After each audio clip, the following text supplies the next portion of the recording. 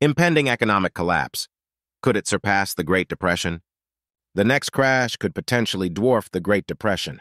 This looming crisis is driven by inflation, stealthily imposed as a hidden tax by Congress. As inflation rises, the government gains more revenue, but at what cost to the public? The relentless spending by the White House and Congress exacerbates the situation further. Without significant cuts to spending, the economic fallout could become catastrophic.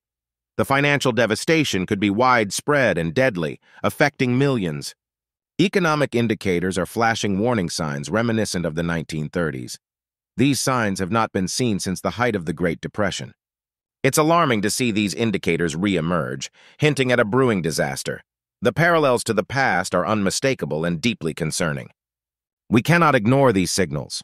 If history is any guide, the consequences could be severe and long-lasting. The Great Depression was a period of immense hardship, and a similar or greater crash could bring even more suffering.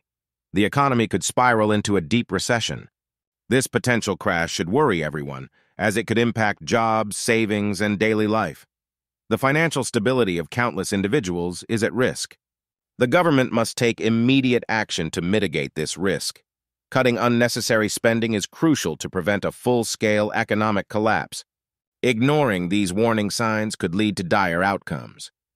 The urgency to address these issues cannot be overstated.